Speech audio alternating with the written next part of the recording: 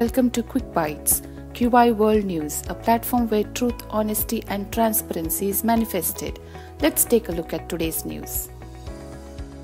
Zhengzhou City, the home of one of the world's biggest iPhone factories, has been locked down by the Chinese government as a result of strict coronavirus measures imposed by the United States. For 7 days, lockdown has been in place since Wednesday. As a result of the flow, Apple's new iPhone 14, which is manufactured at Foxconn's plant within the city, could be affected. Chinese people and corporations have been grappling with President Xi Jinping's inflexibility. A Saudi intelligence report shared with the United States indicated that Iran would target Saudi Arabian targets. This led the Wall Street Journal to report that the United States is on high alert. Several officials from both countries told the journal that they were concerned about attacks coming.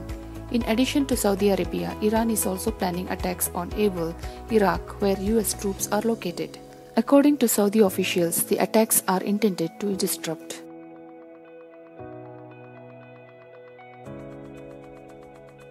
Elon Musk says Twitter will charge $8 monthly for a blue check mark to show a verified account. It was essential to defeat spam and scam after a $44 billion takeover of the social media site, Musk said, referring to changes.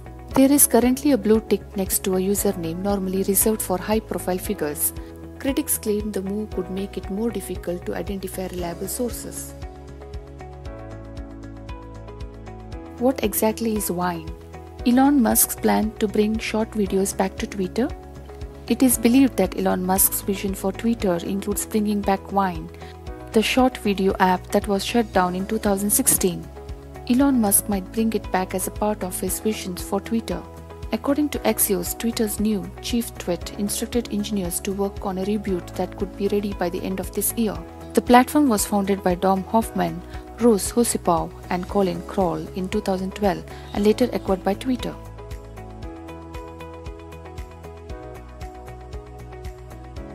For a hearing on November 14, the Supreme Court has set up a petition calling for a retired judge to oversee a probe into the Morbi Bridge collapse in Gujarat, which killed at least 134 people. Chief Justice of India, U. Lalit, heard the matter on Tuesday. In the public interest litigation petition, Vishal Tiwari argued that the accident was a testament to government authorities' negligence and utter failure.